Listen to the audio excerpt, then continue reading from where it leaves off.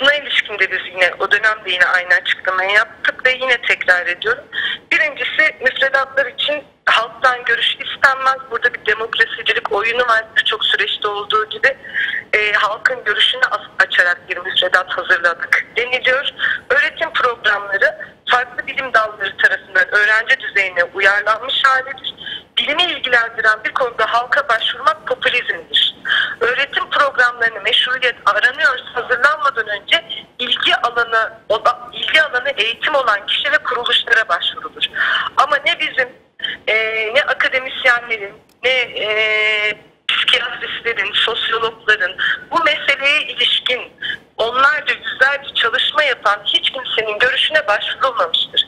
İnternet üzerinden insanların yazıyla orada görüşlerini paylaştıkları verilerin ve gece yarısı veya akşam saatlerinde hemen ertesi gün ulaştırılması istenerek okullara, ilçe milli eğitim müdürlüklerine yazılar göndererek ve 20 günlük süreçte de tüm bu süreçlerin tamamlanması üzerinden bir müfredat değişikliği yapılmıştır. Bütün ülkenin geleceğini, bütün çocukların geleceğini değiştiren bir müfredat değişikliği. Bu eğitim uzmanlarını eğitim alanında bu konuda yazmış, çizmiş, onlarca çalışma üretmiş insanlara başvurmadan üretilemez. 20 günde hiç üretilemez.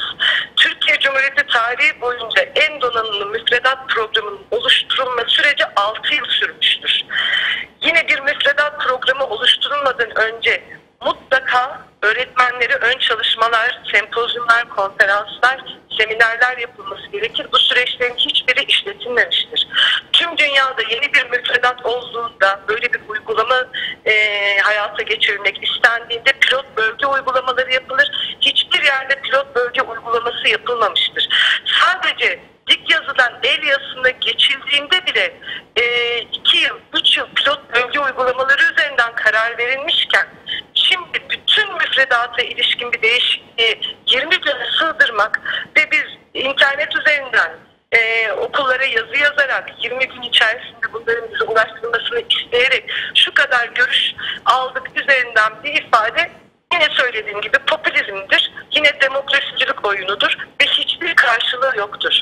20 günde bir müfredat hazırlanamaz, hiçbir gerçekliği de yoktur aynı zamanda.